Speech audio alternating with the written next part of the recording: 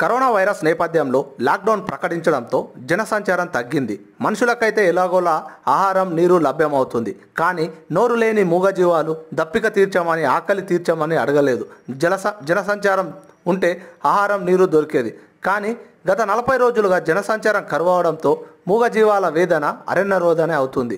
మూగజీవాల దయనీయ స్థితిని గమనించిన దేవపూర్ గ్రామ సర్పంచ్ తనయుడు అబ్దుల్లా నోరు లేని మూగజీవాలకు దప్పిక తీర్చాలన్న ఆలోచన వచ్చింది. వెంటనే తన సొంత ఖర్చులతో దేవపూర్ అడవిలో ట్యాంక్ ద్వారా నీటి తొట్టెల్లో నీరు నింపారు. దీంతో నోరు లేని మూగజీవాలైన కోతులు, నెమళ్ళు, పిచ్చుకలు, జింకలు, మనుబోతులు వచ్చి వాటి దప్పికను తీర్చుకుంటున్నాయి. సహాయం చిన్నదైనప్పటికీ నోరు లేని మూగజీవాల పట్ల ఆయన చూపిన కరుణ పెద్దదిగానే భావించవచ్చు. మూగజీవాల పట్ల ఆయన చూపిన ఉదారతకు కృతజ్ఞతలు చెబుదాం.